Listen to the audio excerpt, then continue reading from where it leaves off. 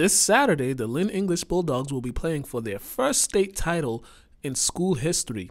Students and faculty gathered at the Paul F. Cavanagh Field House for the pep rally to get the team ready for tomorrow's big game. Our record right now is 24-2. We're going for the first state championship in the history of Lynn English High School. I don't know where we got 1939 from, but I wasn't around in 1939. Mayor McGee and School Superintendent Dr. Patrick A. Tutwiler addressed the student athletes as well as the crowd. Bulldog Nation, this event this afternoon is a warm-up, right? It's a practice for tomorrow evening.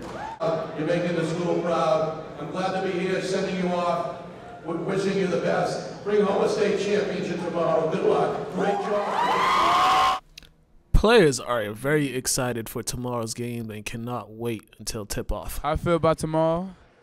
It's going to be a tough game, but you know we're going to come out with the W. Excited about tomorrow's game, being able to play in the state championship. I know my team's ready and we're going to come out to fight.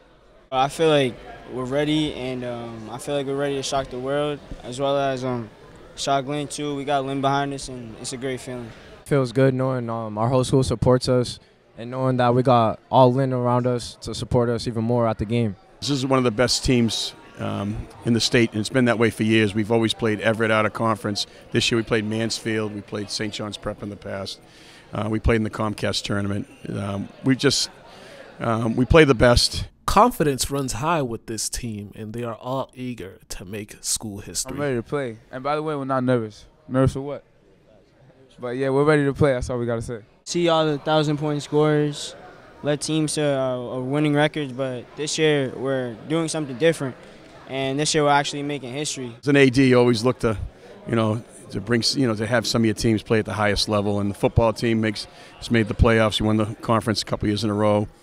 Now the basketball team's back at it, and we had a lull for a year or two, but Antonio's done a great job with the team.